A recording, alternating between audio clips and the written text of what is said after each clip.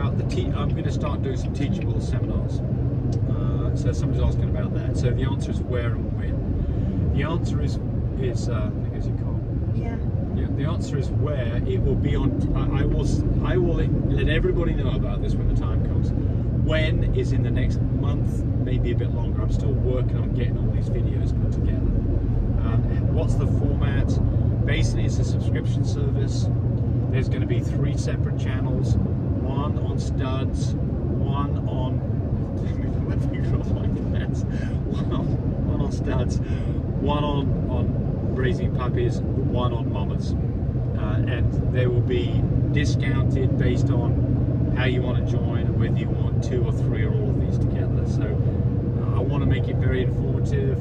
It's the thing that you're really going to get out of this. It's going to be searchable. So it's going to be a course that leads you from the beginning to the very end. But you know, on things like puppies, for instance, there's all kinds of problems that puppies are going to have, and if you try to find those on my YouTube videos, you're going to have a hard time finding it. In this, it will be completely obvious.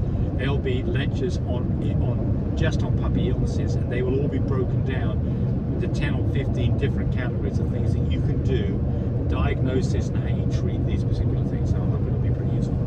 It's not there yet. You're not missing it yet. Yotes asks about, he's talking about prices for a stud dog service. He's asking about ABKC and BCA. I think this is probably American Bulldogs. I think that's what this is, but I don't know if that's what you're asking about. If it is, then I'm not really up. I'm up on French Bulldogs, because that's what we've got. But let's talk about how you should price a stud dog, because I think I've got some general ideas that I think make sense across the board. So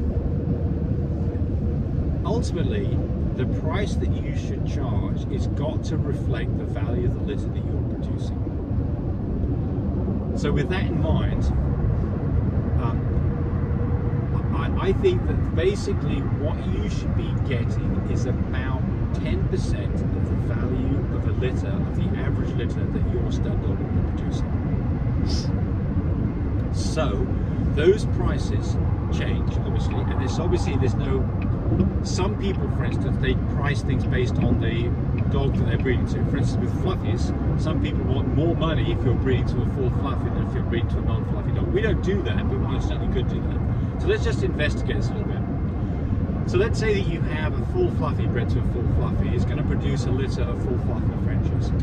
What's the value of that litter? It varies a lot, but let's just say that the average price of the dog was $20,000, and you had five puppies in the litter. That'd be a $100,000 litter. A representative stud fee for that dog may be $10,000, 10% of the stud fee. That's about where it is. You know, if you had Labrador Retrievers, I'm not up on price on. Well, let's talk about doodles, because I know a little bit about that, because your sister's had some doodles, right? Yeah, golden doodles. Golden doodles. All right. So what is the value of a golden doodle? I think she got about $3 grand in gold. Is that about right? Yeah.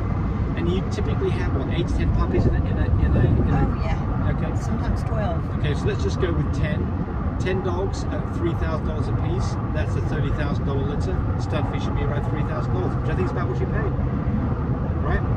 So there you go. So that's the way. And then, of course, the other thing you can do is go look at places like CanineStud.com and see what's out there and what people are asking. It's going to be a huge range. I mean, if you look at our stud dogs are definitely not the least expensive dogs out there. That was never our goal. Our goal is to be the best, have great quality dogs with great service. And so you'll find our prices are on the higher end of things, not the lower end of things.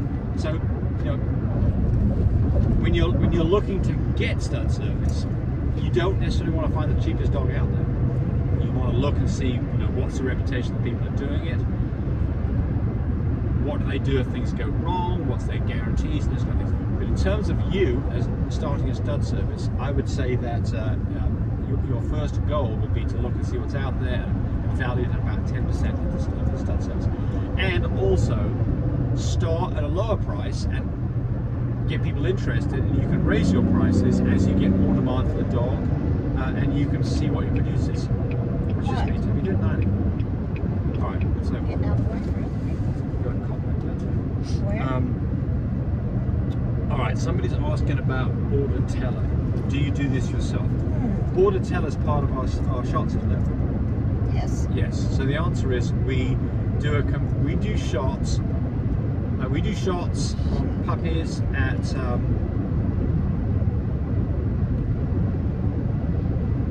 9, 12 weeks, and those shots we administer ourselves, and they include Bordetella. You can do that yourself too. Be aware of the fact that when you get a combined shot that includes Bordetella or any of these things, it needs to be refrigerated. Don't let your shots out in the warm for any length of time whatsoever at all. If they're being shipped, you need to go with 1-day service. Pay the extra money to have it in a cold pack.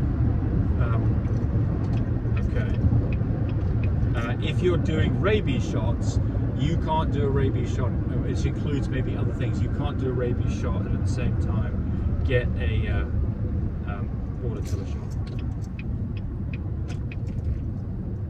Okay. And I think that is it. Somebody else asked about what temperature for our incubators. We'll cover that one real quickly.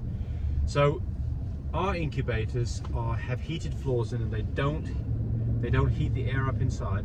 For that, they're much higher than a heated air system. You'd set those up to around 100 degrees Fahrenheit or 38 degrees How long does centigrade. it say? 1 hour and 44 minutes. No, well, it was saying what the hold up was. With other incubators, they're completely different and the temperature will be different. So if you're asking me about temperature of other incubators, I won't be able to give you a reliable answer, because a forced air incubator is going to be a lower temperature because it heats up the whole environment, and typically they're going to be something around 90 degrees. So there we go. Hey, thanks for watching. Bye, everybody. Hey, thanks for watching the video. I really appreciate people who subscribe to me. It helps me, encourage me to do more of these videos. But do remember, disclaimer here, I am not a vet. I'm not a licensed medical professional. I'm purely a person who's been breeding dogs for the last couple of decades. Any information that you got from this video, use at your own risk. There's nothing implied here, and certainly this should not be used as a substitute for advice from your veterinarian or your medical professional. I hope you enjoyed the video. Come back for more of them. Bye.